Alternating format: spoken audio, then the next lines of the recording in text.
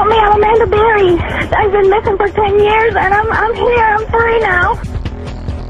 This is the story of 3 girls who in 2 years all went missing from the same street. Michelle Knight, 21, kidnapped August 2002. Amanda Berry, almost 17, kidnapped April 2003. And Gina De Jesus, aged 14, kidnapped April 2004. Until May 2013, they were held captive inside this house by a 52-year-old school bus driver and musician. His name, Ariel Castro. We found them. We found them. So who is the man who held the girls captive in a busy urban neighbourhood for 10 years? And how did he remain undetected? I'm Rick Edwards. I've come to the United States to meet the people who live close to Ariel Castro. His mother would come to see him. He would check her out from the porch or come and talk to her, and he won't let her in the house. I go inside the hospital to hear from the medical team who treated the girls. I did notice that the girls wanted to be together. So every time we would kind of separate them, they would come search for each other. Inside 2207 Seymour Avenue, what Castro told a friend who heard strange noises upstairs. And I asked him, what is these noises coming from? And he said that he had some dogs. And inside the Castro family, why they want to meet the daughter he fathered in captivity. She's our cousin. She's our blood. And I want her to know that she doesn't have monster in her blood. So why did nobody know that this ordinary house in this ordinary street was actually a prison? I've come to speak to the people here in the US city of Cleveland to find out what really happened.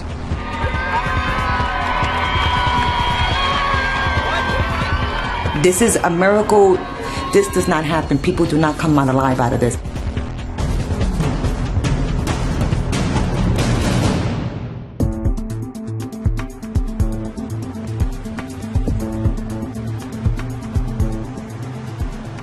This is Cleveland, Ohio in the United States, a city that I know very little about. This area, downtown, looks nothing like the Cleveland that I've seen depicted in recent press coverage. It feels like a shiny, friendly American city. And yet somewhere very near here, 3 young women were held in a house, captive, for 10 years and subjected to unimaginable horrors, horrors that we don't even know the details of yet. It's hard to believe, it's hard to comprehend. I want to find out more.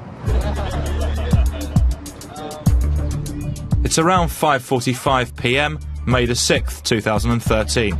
A sunny spring evening on Seymour Avenue on Cleveland's west side. This is a neighbourhood of mainly first-generation immigrants on low incomes. Aurora Marty from Puerto Rico is sitting outside when she hears shouts from the house over the road. With her sons present, she tells what happens next. Entonces, pues, estábamos conversando, pues sentimos los gritos. We were talking when we hear a shout. I looked in front of the house, and it was Amanda Berry, shouting for help with her hand like this. She could poke her arm through a gap in the door. The door was chained shut, so I couldn't really see her. She did this and said, "Help me, my name is Amanda Berry." Amanda's shouts are also heard by another neighbour, Charles Ramsey. I meet my McDonald's, I come outside, I see this girl going nuts, trying to get out of her house. So I go on the porch, and she says, "Help me get out. I've been in here a long time." So, you know, I figured it's a domestic violence dispute. My neighbor Angulo went over there and kicked the hole in the door. Then they broke the chain. There was another part that Angulo broke, and she was able to get out. Both of them were screaming. At 5:48, another neighbour's mobile phone captures the scene. Amanda Berry is out of the house and carrying a small child. And she comes out with the little girl, and she says, "Call 911. My name is Amanda Berry." Help me, I'm Amanda Berry. You need police, fire, or ambulance? I need police. Okay, and what's going on there? I've been kidnapped and I've been missing for 10 years and I'm here, I'm free now. I'm calling the 911 for Amanda Berry. I thought this girl was dead. You know what I mean? Okay, and what's your address? 2207 Seymour Avenue. But the drama isn't over yet. 2207 Seymour Avenue is owned by a man named Ariel Castro. He's gone out, but could return any moment. We're going to send them as soon as we get a car open. No, I need them now before we get back. All right, we're sending them, okay? Okay. I felt really scared he was going to come back and there was nothing I could do. He always came and went. My neighbor shouted to me, "Grab them and bring them inside or he'll kill us."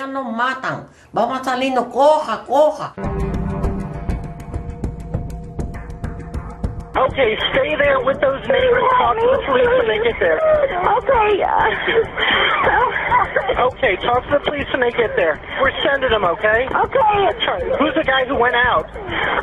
His name is Ariel Castro. All right, how old is he? He's like 52. All right, and I'm Amanda Berry. I've been on the news for the last 10 years. Okay, I got that here. I already. And you said, what was his name again? Ariel Castro. And is he white, black, or Hispanic? He's Hispanic. And what's he wearing? I don't know, because he's not here right now. That's when he left, what was he wearing? Sweetheart, it's a pity. What? Right, the police are on the way. Talk to them when they get there. Okay? I told you they're on the way. Talk to them when they get there, okay? All right, okay. Thank you. Bye. At 5:52, the dispatcher calls in a squad car. I have a call taker on the phone with a female who says her name is Amanda Berry and that she had been kidnapped 10 years ago. She's at this location now. She's saying that the male is Ariel Castro, 52-year-old Hispanic male that lives at 2207 Seymour, and that he's been holding her here for 10 years. Adam 2-3, you got a boss coming? This might be for real. At 5:55, a neighbour's phone records police breaking into 2207 Seymour Avenue. The police arrived. She ran over and hugged them. They straight away put her inside the police car. And when she was inside the car, she told them there were 2 more women. See, the girl Amanda told the police, "I ain't just the only ones. It's some more girls up in that house." We found them. We found them. Georgina Days. We also have a Michelle Knight in the house. I don't know if you want to look that up in the radio, the system. 32 years old. And when they came out, was just astonishing, because I thought they were going to come up with nothing. So they brought the other 2 out and took them to hospital. The other 2 girls were naked. They brought them down wrapped in blankets. He had them up there chained, naked. So Paul, talk me through the sequence of events for you on May the 6th, the evening. I just had gotten home from work. It was about 14 minutes after 6, and I got a phone call from somebody highly placed telling me that they had found Gina and Amanda. And my reaction was shocked that they had been found, but then he said, and a 3rd girl. And a 3rd girl. I said, "There's another body?" He said, "No, alive." And I was dumbfounded. At 6 p.m, a call goes out to trace Ariel Castro. At 6:16, police track him down. We've got Ono Castro and Ariel Castro in custody down here at McDonald's. You know, the neighbors say they had no idea whatsoever. They are absolutely stunned. They described this man as very friendly. He'd come out to get his mail. He would chat and strike up conversation, but they never saw any of the young women. They never even suspected whatsoever. But right now here on Seymour Avenue, there's incredible joy here in this neighborhood. Hundreds of news crews descend on Seymour Avenue. Normal programming is suspended. Live coverage takes over from night to next morning. Good morning. Just a half a block away from suspect Ariel Castro's home, his uncle, who works at this convenience store. We spoke exclusively to Julio Castro about his nephew to get his family's reaction.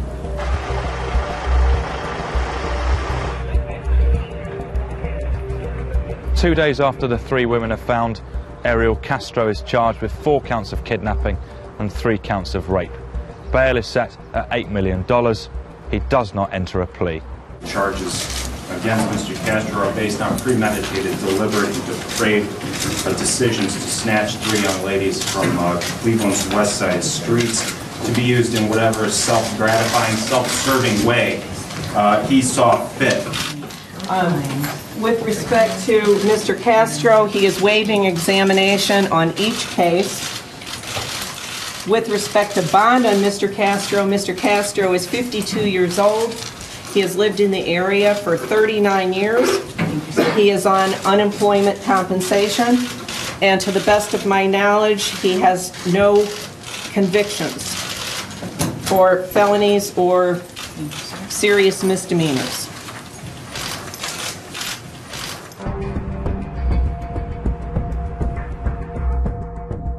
So what did really happen all those years ago here in Cleveland? And why did it take more than 10 years to find 3 young women, 2 of them teenagers, who were snatched off the street and kept captive in a residential house? Let's start at the beginning. Michelle Knight was last seen here on the corner of Lorraine Avenue and West 106th Street on August the 22nd, 2002.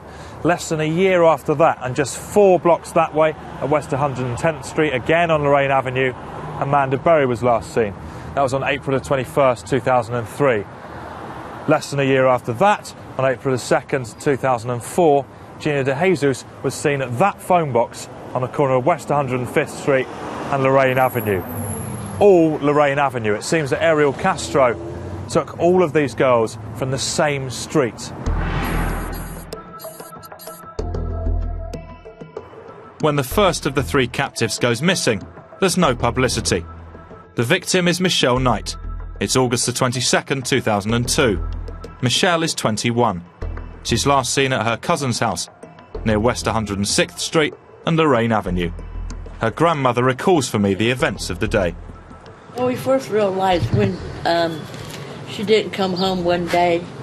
I guess she had went to the store or something over 106th, and she never came back. And we just thought that maybe she had, walked to somebody's house to visit, so we didn't take no mind to it until her mother had called the police, and they said they couldn't do nothing about it for 48 hours or something until they know if she's missing or not. We kept looking for her, walking around, putting stuff on, like the poles, putting out flyers. Michelle Knight's life was hard. She'd reportedly been assaulted at school and dropped out at 17 because she was pregnant. Her child was taken away by social services just before she disappeared. Her missing persons report filed by her mother shows Michelle is wearing blue shorts and a white t-shirt. She has mental abnormalities and is often confused by her surroundings. Her nickname is Shorty. At what point did you feel that you might never see Michelle again? Well, it took me, I say, pretty much about 9 months, I would say. I started kind of giving up hope, yet my heart was saying that she was still out there someplace. After 15 months, the police take Michelle off the missing persons list. To all intents and purposes, Michelle Knight has vanished off the face of the earth.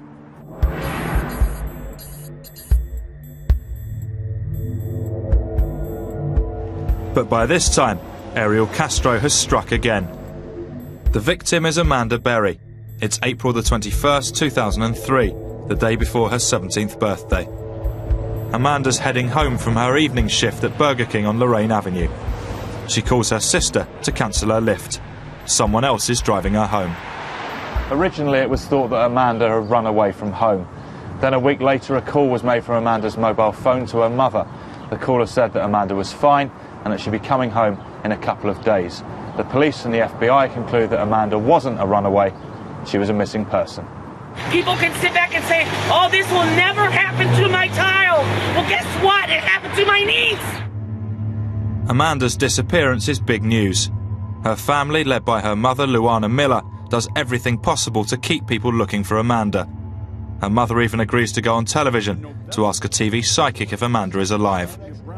Before an audience, she's told her daughter is dead. So you don't think I'll ever see her again? Yeah, in heaven on the other side. I can't understand why. She's such a good girl. Investigators dug into a prisoner's tip. Nothing of evidentiary value, nothing found in the dirt at all.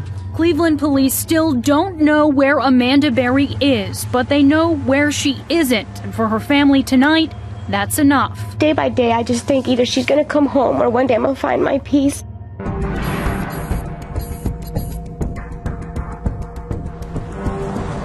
Almost a year later, the third captive is taken. It's April 2nd, 2004. Gina De Jesus, aged 14, is on her way home from school. She's at the junction of West 105th Street and Lorraine Avenue. A car pulls up. She recognises the driver as Mr. Castro, the father of one of her friends. Castro offers Gina a lift home. Her family realise something's wrong when she isn't home at her usual time. Gina's reported missing. One of the most uncomfortable facts about this story is that the De Jesus and Castro families know each other well. Nancy Ruiz, Gina's mother, grew up with Ariel Castro in the same neighbourhood. When Gina's family held vigils for their daughter, Castro would play music, dedicate songs to her and hug Gina's mother. He also joined searches and handed out flyers. With two teenagers disappearing from the same neighbourhood in less than a year, people are angry and demanding action. Volunteers publicise appeals for Amanda and Gina, but Cleveland TV reporters fear the worst. Gina and Amanda are about a year apart. That something's wrong. Something doesn't add up here because coming home from school, working at a Burger King, these are not bad kids. And the proximity of, a couple of blocks apart, it just didn't add up. So that's why I think these two cases got such attention from the media. It didn't necessarily help. If you see it, say it. On April the 22nd this year, 2 weeks before the discovery, local TV marks the 10th anniversary of Amanda Berry's disappearance. If she is still alive, tomorrow will be Amanda Berry's 27th birthday. The 17-year-old disappeared walking home from work, which was at this Burger King on West 110th and Lorraine. A decade's worth of investigation drummed up lots of leads, but no real answers here. But someone does have the answer. He's the man who kidnapped Michelle, Amanda and Gina and drove them 3 miles away to his ordinary-looking house, where they've been captive for 10 years. His name is Ariel Castro.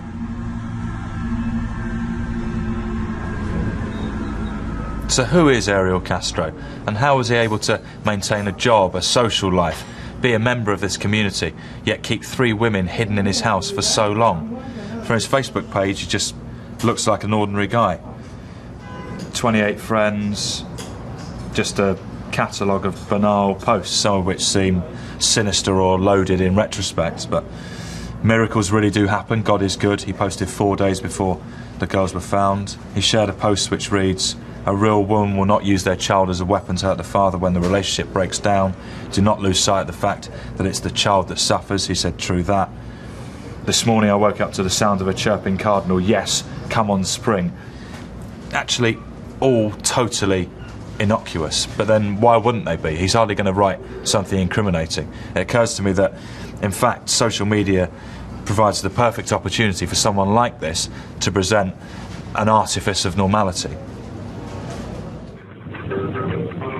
It seems that no one suspected the man who played bass in a local salsa band.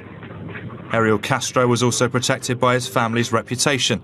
The Castros are said to be pillars of the Puerto Rican community in Cleveland's West Side. His cousin Maria Montes agreed to speak to me. She describes Ariel Castro's immediate family as tight-knit. How close were you to Ariel? Well, we were very close when we were younger. He was not born and raised here in Cleveland. He was born in Puerto Rico with his other brothers and a sister. They were very close. I mean, they were raised in the same home. They were raised, by a single mom. His mom, after she had divorced from my uncle, she never remarried. She dedicated her life to raise her children, and they were close. Javier and Daniel Marti went to the same school as Ariel Castro. I've known him, all throughout high school and junior high. his whole family. He's got a great family. I mean, the guy was just a regular Joe. I mean, he was outgoing, smart, very talented. Played the bass, played in bands. He even played softball every once in a while. He was always like into cars and everything, and he loved his cars. Yeah, he had nice cars, bikes. He loved his cars. Yeah, he was just a regular kid. Ariel Castro moved into 2207 Seymour Avenue in 1992 with his wife and 4 children.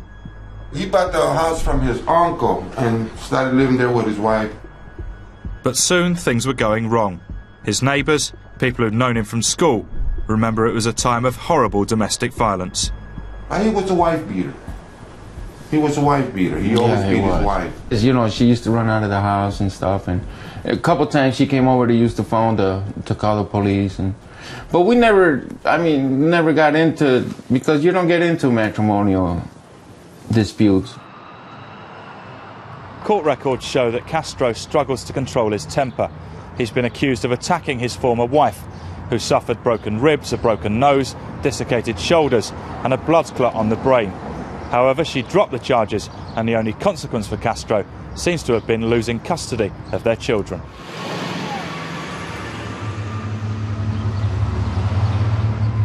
After he got a divorce, he always kept to himself. Yeah, he was the quiet type. Yeah, he was real quiet, kept to himself. Yeah.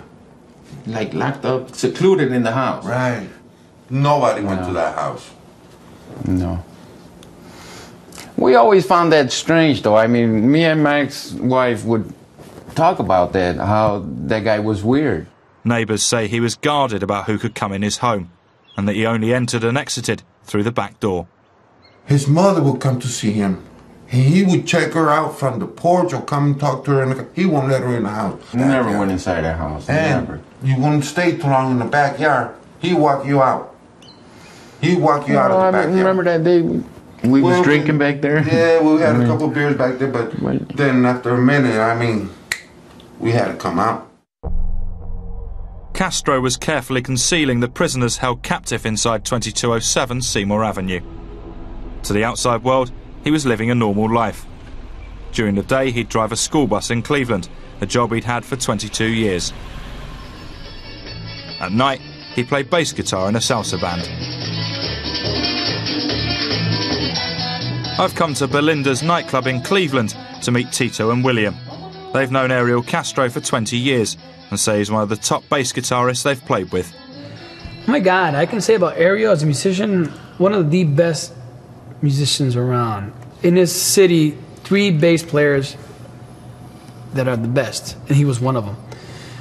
Did you feel that you knew him? Ariel was a person, he wanted to go dance, he would go and try to dance with somebody, and they would say no.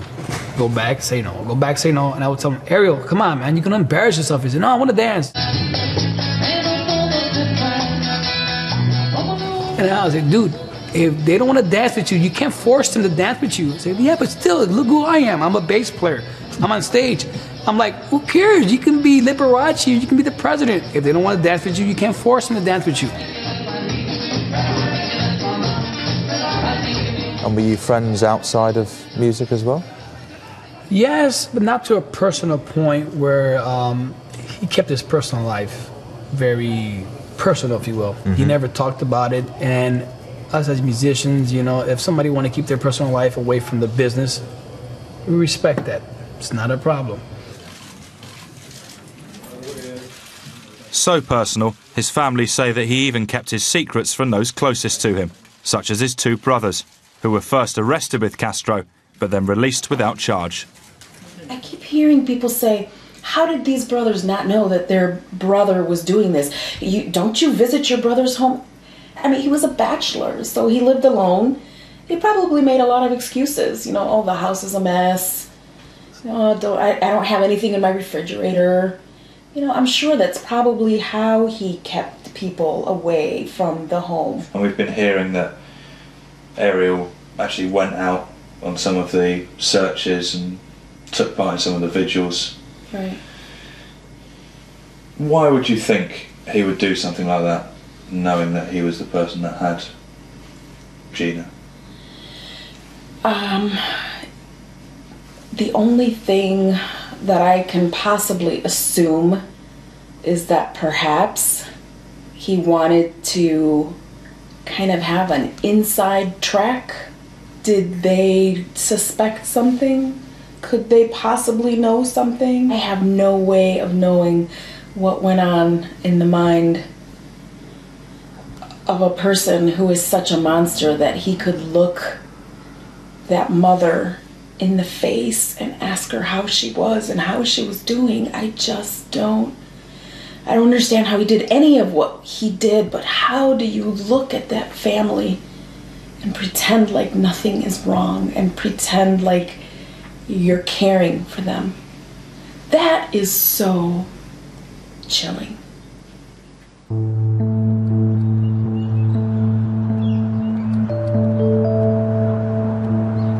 What were conditions like for Amanda, Gina and Michelle all those years? 2207 Seymour Avenue seems pretty ordinary. 4 bedrooms, 1 bathroom, a basement, no air conditioning. Details are starting to emerge of what happened inside.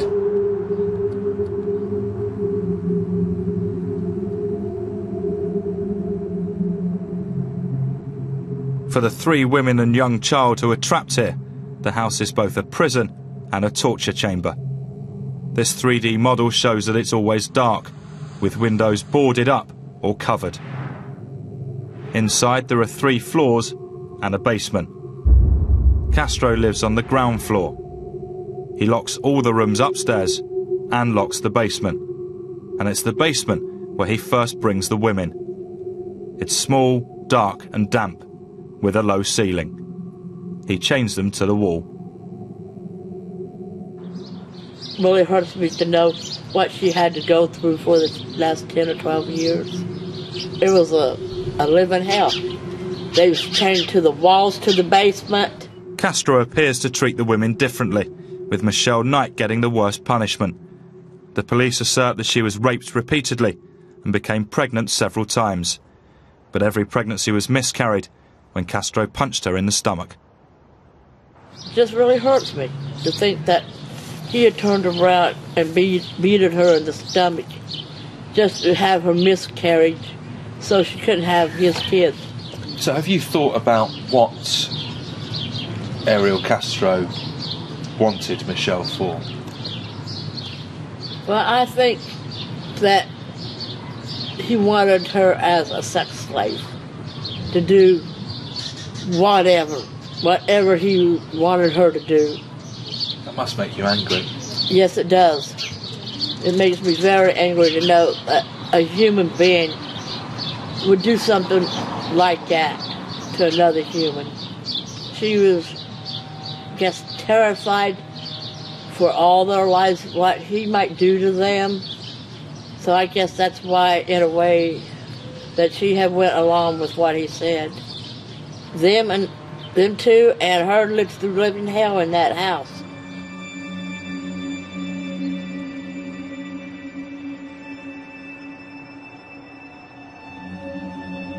According to police and according to police reports, the house was kind of described as a prisoner of war camp. We were told that duct tape was used when Castro left the house for any length of time. He would duct tape their mouth. We know now that the outside front door was padlocked shut. We know that the bedroom doors were padlocked. We know that they were chained in the basement for some period of time, both from the ceiling and from the wall. We know that they were starved. We know that they were punched and beaten.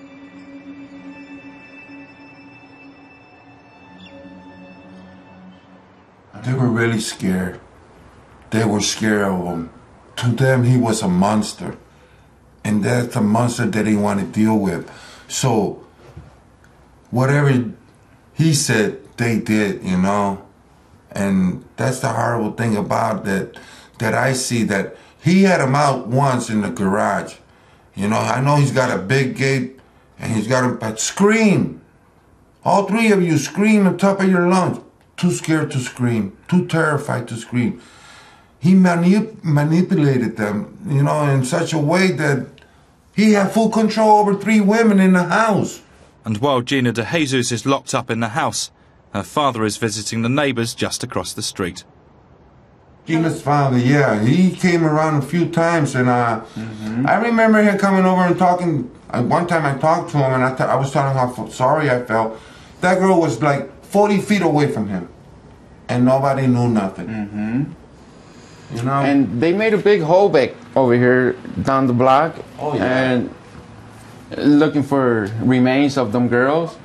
And Amanda. I remember sitting with Ariel, talking about that, how a person could do, take these girls, and he would say what kind of a person would do that, and all the time it was him, and he had them girls up there. You know what he did?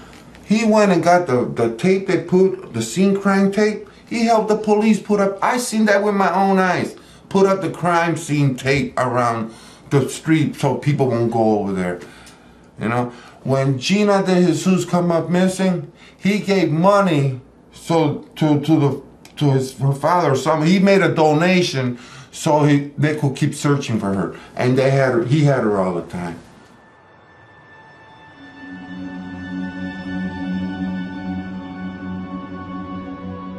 As days become weeks, and then months, and years in that tiny dark space, the women probably lose track of time. They live on a diet of fast food brought to them by their kidnapper. But the girls down the street commented that they would see him with big bags of McDonald's early in the morning. He ate McDonald's for 10 years. In later years, Castro allows them to live in separate rooms on the first floor, where slits were found cut into the doors, as if to allow food to be slid in and out. It appears the women come outside only twice during their decade in captivity. Wearing disguises, they take a short walk in the yard.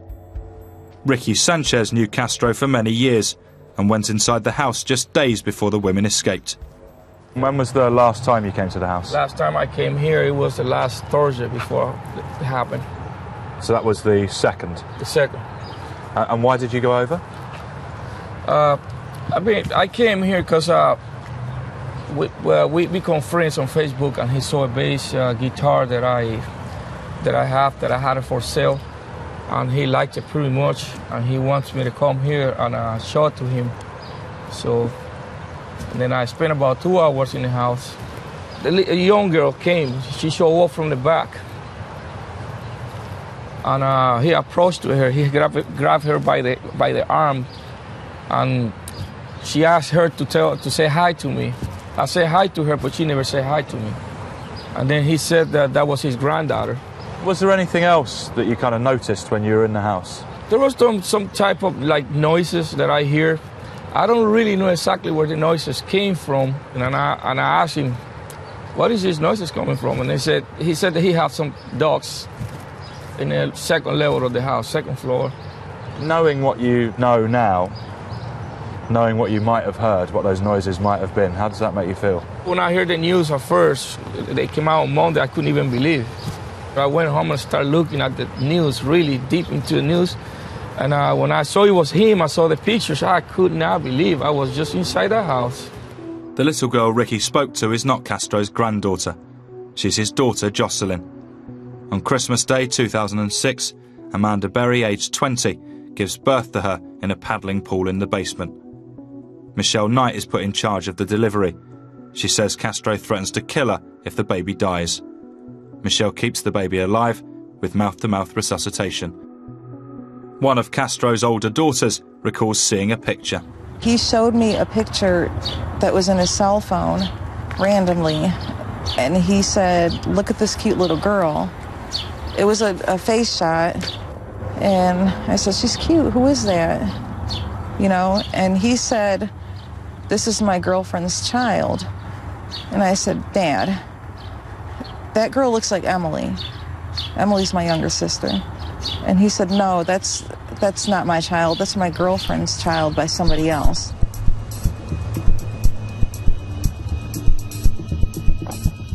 Cleveland, June 2008, the moment when the local police did catch up with Ariel Castro.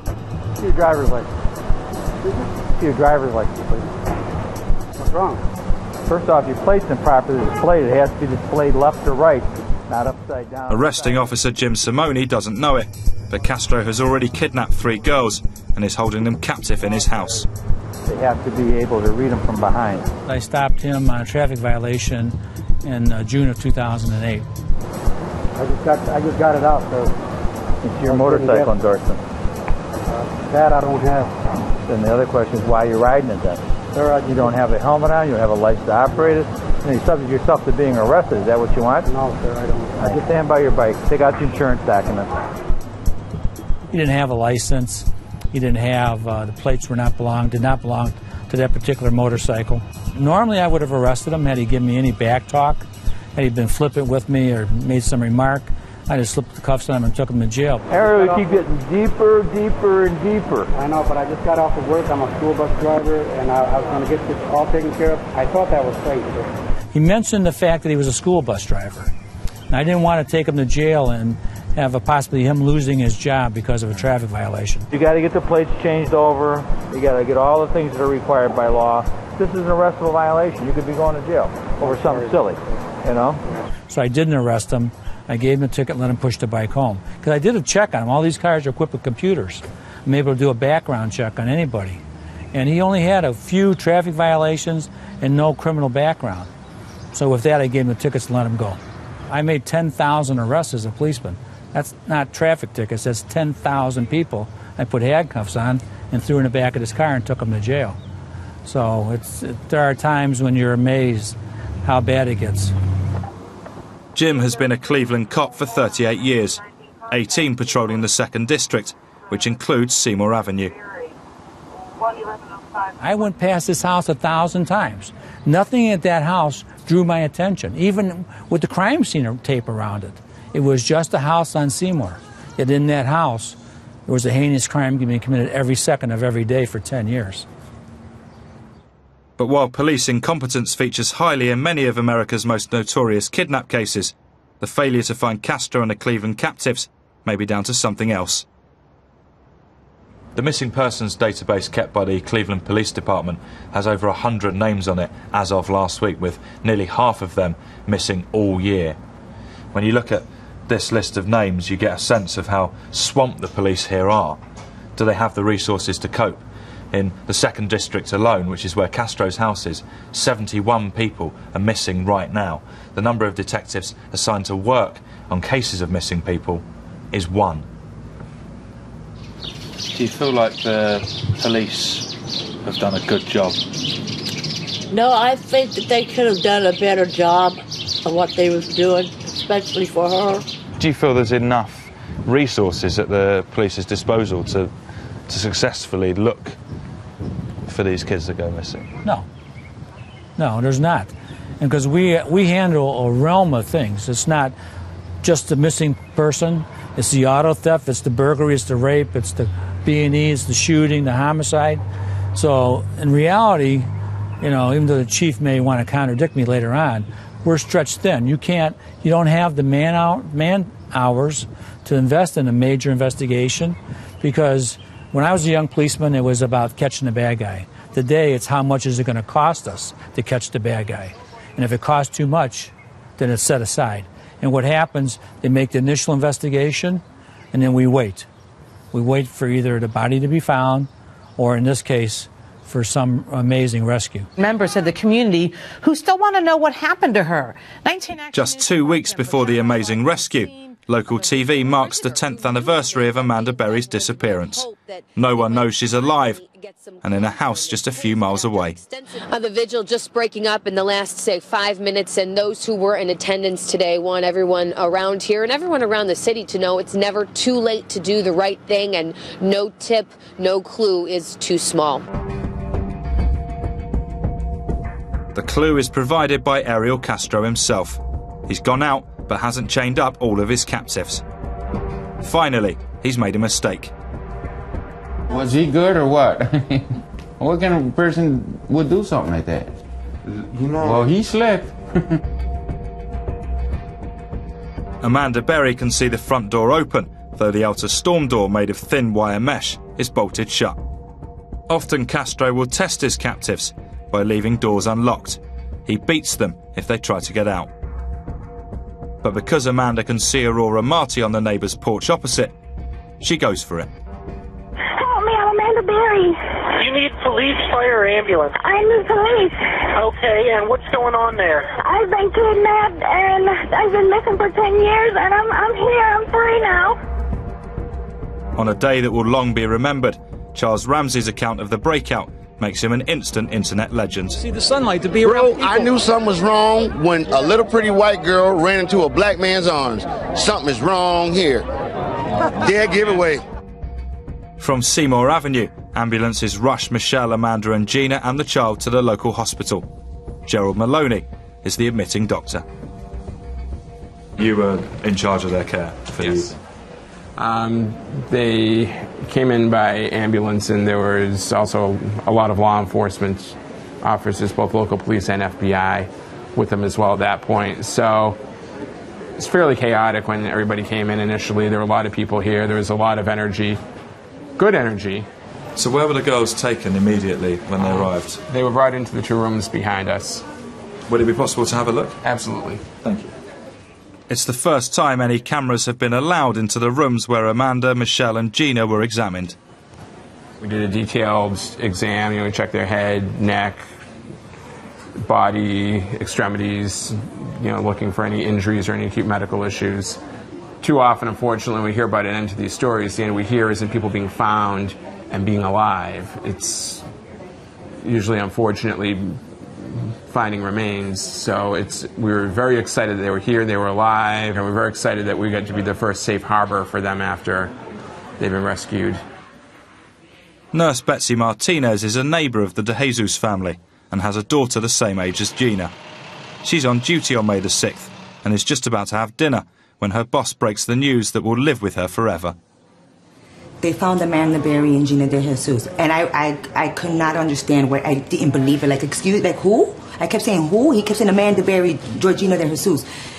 I was in awe about it. So he was like, I need somebody back there with them. So automatically, forget dinner, I'm on my way. And dropped my purse, ran back into the trauma base when I noticed Georgina and Amanda Berry walking in. It was a big deal to me because it was almost like hitting home. So I remember seeing Georgina and I just hugged her and told her welcome home, and started doing her, try to do some nursing and try to get her vital signs, and I was just in awe about it, and I just kept staring at her, and I couldn't believe that I was actually sitting next to her. And then to see Amanda Berry and her beautiful child, and not knowing who the child was. I mean, it was confusion. But I had to do my job first and stay professional as much as possible. But what I thought was professional was just to love them and just let them know that they were now safe and that it was going to be okay. And you were crying, you were happy, you were sad. It wasn't even about what happened to them. It was just like, welcome home. We've been looking for you for a decade. What could I get for you? What could I do for you? It was just a very emotional and exciting day to have the pleasure to see her father and her mother and her sister walk in, as far as Gina's family, and to see them for that first moment. I mean, you got butterflies, you got the goosebumps, you try to wipe your tears and try to stay professional, but it just couldn't help it. I mean, it was an amazing experience. How did the girls seem? They were still trying to get the surroundings. They were like, who are you? So I made sure that everybody was introducing themselves so that they knew that these were workers here, that there were people that were they're safe. I did notice that the girls wanted to be together. So every time we would kind of separate them, they would come search for each other. Again, that's for sure. That they kept asking for the other one. Where's the other one at? And we had to let them know they just run around the corner. They're here. So you could tell that they had a bond. So you mentioned that you're from the neighbourhood. What was the effect at the time when the girls disappeared? You could not go anywhere in Cleveland and not know Amanda Berry's name or Georgina. You could not go anywhere in Cleveland. There were signs everywhere. Family never gave up. So I could not believe they were alive. I did not think that this doesn't happen. This is a miracle that I probably will never see again in my life. This does not happen. People do not come out alive out of this. So I just kept saying, I remember one time pinching Georgina, and she's like, why did you do that? I'm like, because you're here. It's not a dream. This is not a dream. It was that amazing. After 10 years of waiting, relatives and neighbours can finally celebrate. But there's also anger. Some, like Gina's uncle, struggle for control. I want to bust down and cry right now. But tears of relief? Yeah. And I don't know if you can print this or you can put this on the air, but if I got my hands on that guy. Amanda Berry had made the news for 10 years as a missing person. Now it's a different story. From a sister who dreamed of her coming home, a plea for privacy. I just want to say we are so happy to have Amanda and her daughter home. I want to thank the public and the media for their support and encourage over the years, and at this time our family would request privacy so my sister and niece and I can have time to recover. Amanda learns that in 2006, 3 years after her kidnap, her mother had died. Luana Miller had never stopped fighting for her daughter to be found. Friends say she never recovered from Amanda's disappearance. Gina had been taken aged 14. She returns to her parents as a 23-year-old. We want to have a block party and close the streets down.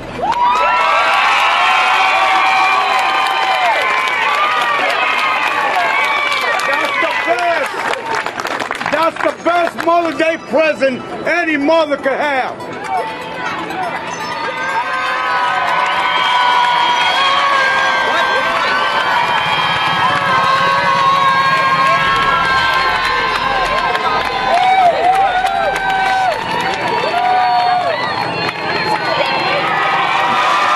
She gave a big thumbs up as she got out of the van. There she goes in the green.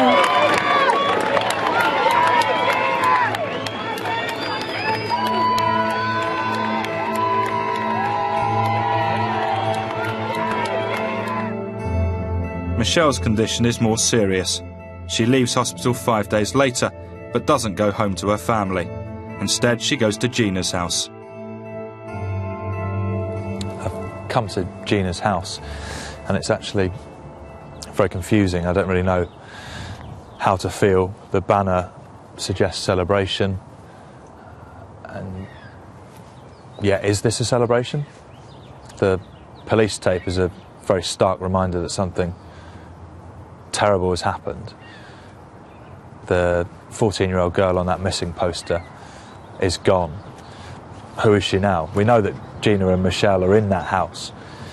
It's interesting that, having been forced together for nearly 9 years, Gina and Michelle are now choosing to be together. I assume because they've grown to rely upon one another. So I don't really feel comfortable staying here any longer, because both girls obviously want privacy and don't want cameras outside their house the whole time. I'm kind of looking at that tarpaulin, and this is speculation, but I assume that the last thing that either of them want is to be cooped up inside a house after being cooped up inside a house for so long.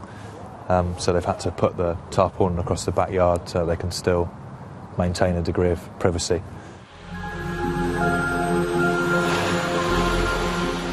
Michelle's grandmother is still waiting to see her.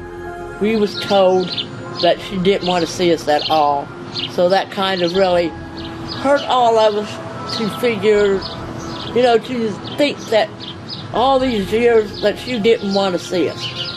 So we was all kind of frustrated and crying and all this, because if somebody would come up to you and say, well, your daughter or your granddaughter don't want to see you, it would kind of hurt you and break your heart. And that's kind of what it was doing to us. We thought kind of that she was blaming us for not giving her the attention like Amanda's and Gina's family did. Do you think that, from what you've seen of the press coverage, your family has been represented in a good light? Well, we heard that it was going around in there that as a family we was beating her, tormenting her, we was abusing her.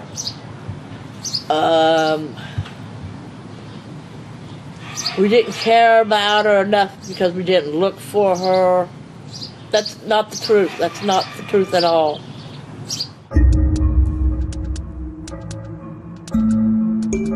So if he's found guilty, what punishment should Ariel Castro now face? Life in prison or the death penalty? The death penalty is on the statute in Ohio, and prosecutors say that they will press for it if it's found that Castro forcibly caused any of the women to miscarry. In Ohio, a fetus has personhood. So as a person, that can be construed as murder. The county prosecutor, Timothy McGinty, said he intends to pursue that and see if the claims that he forced miscarriages 5 times is true. I suppose medical testing could figure that out in some fashion. I'm certainly not a doctor, but yeah, a fetus is a person, has personhood in Ohio, therefore the murder charge. And if a murder is committed in the commission of another crime, it would be aggravated murder, and that would be the death penalty, or multiple murders and other aggravating circumstances. In that case, we have the death penalty in Ohio, and he could be executed. Talking about the death penalty, I think that's too easy for him. I think they should just make him suffer like he made them girls suffer. He needs to suffer. And the death penalty is way too easy. As far as it goes, if they give him the death sentence, the death penalty, that's fine. But I really like to see him get more out of it. That I like to really see him suffer as they had to suffer. Justice needs to be served here for sure. He should never see the day of light again in his life. He'll never see the daylight again. Whatever he did to those girls, you can rest assured that while he's in the penitentiary, it's going to be very, very difficult for him. Because there's a hierarchy in the jail. The top of the list is the police killer. He's the #1 guy. And it goes all the way down, and the bottom social rung in the jail are perverts and sexual deviants. Because even the murderers have mothers, sisters, and kids. No one wants to be in Ariel Castro's shoes right now. So what do you think should happen to Ariel Castro? You ask me as a policeman or as a father? Both. As a father, I have 3 daughters. I think that Ariel Castro should be brought out into the street and handcuffed to that telephone pole, and we go get the fathers of those 3 girls and give them Louisville sluggers and go, there he is. Do what a father would do. As a police officer, I'm bound by oath. There are things that you know you would love to do, that the person deserves it, but you can't do that. The county prosecutor is currently preparing the case against Ariel Castro. Right now, he's going to present evidence to a county grand jury, and by every indication, he's going to seek additional charges. He's looking at filing charges for every day each woman was kidnapped, every time that they were raped, and every time there was a lost pregnancy. I don't believe there's a torture law in Ohio, but there really doesn't need to be one for him to seek the death penalty. This is a very hard-nosed, aggressive prosecutor. He not only sounds tough, he is tough, and I think he'll seek the maximum penalty. But Ariel Castro's defense team has said that he intends to plead not guilty to all charges. I spoke with his attorneys. His attorneys told me that Castro has not confessed to any crime. In fact, the attorneys called him a regular guy who has a heart and who loves his child. Charged with kidnapping and rape on one side, kidnapping and rape on the second, kidnapping and rape on the third, and kidnapping on the fourth. I think that the initial portrayal by the media has been one of a, quote, monster, and that's not the impression that I got when I talked to him for 3 hours. This is the initial stages of the investigation by the prosecutor's office as well as the defense, but it's to be expected that it will be a not guilty plea to all charges. For his victims, Michelle, Amanda and Gina, this will lengthen the legal proceedings. Meanwhile, his cousin Maria wants to convince them that the Castros are a good family.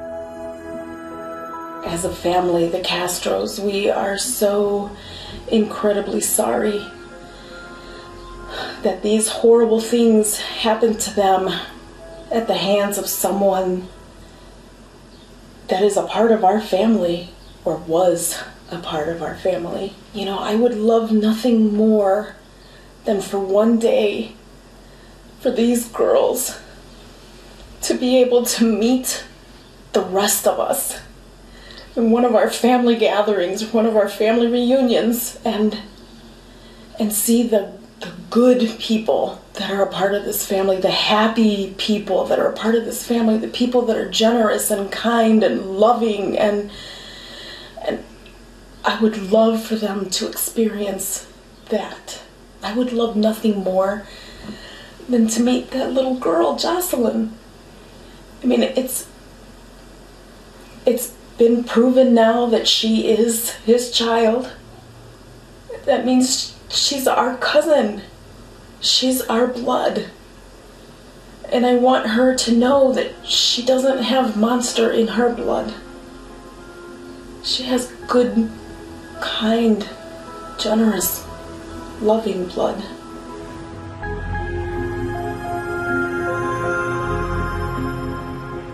If there's a positive message that survives this story, it is perhaps one of strength in the face of terrible circumstances.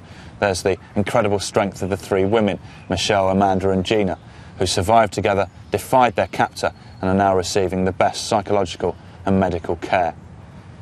Strength is also being displayed by the people of Cleveland. Their initial joy and relief was quickly overtaken by fear and guilt. I've heard people talk about being scared of their neighbours, feeling that they can't trust anyone. But now a new mood is detectable.